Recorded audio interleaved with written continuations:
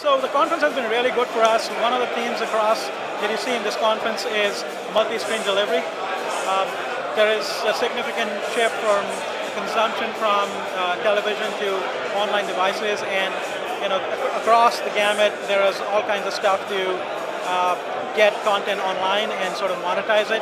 That's where Adobe is going, and we are proud and enthusiastic supporters of Dash, because Dash simplifies the workflow and simplifies the way that you can get content. Broadcasters and MVPDs can get content to all these devices, which is a growing part of in the next coming years, growing part of the consumption pattern.